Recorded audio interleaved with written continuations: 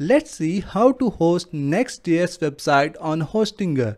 Before uploading your website to Hostinger, make sure that your Next.js website is fully ready for deployment.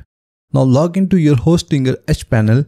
Here you will see the hosting section. Click on Manage from here. Now from the left menu, we will select the domain where we want to upload our Next.js website. After that, just click on File Manager from here. Now open the public_HTML folder. And now we are going to upload our Next.js website files here. Now from the top, click on Upload. Select File from here. I have created a 1-zip file for all the files. So I am going to select my zip file.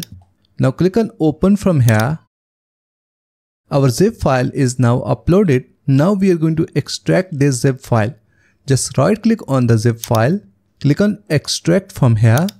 Give your folder a name. Now click on Extract. Open the folder. Press Ctrl A from your keyboard.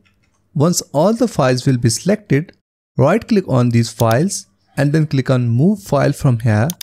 Currently our path is public_HTML/our folder. And now we need to move these files to public_HTML folder. So double click on this folder icon from here. So now our path is changed. Click on Move. And as you can see that all the website files are now in the public_HTML folder. So our website files are now uploaded to Hostinger. And now if I go back to Hostinger and click on my domain. And as you can see that our website is now working. This is a simple Next.js website without terminal or database. But if you want to upload the complex website with the terminal, then you will have to buy the Hostinger VPS. I have the Hostinger business hosting. So that's why we cannot upload the website with the terminal. So this was our simple website and now it's working fine on Hostinger. So this is how you can upload Next.js website to Hostinger. That's it for today. Thanks for watching. Please like and subscribe.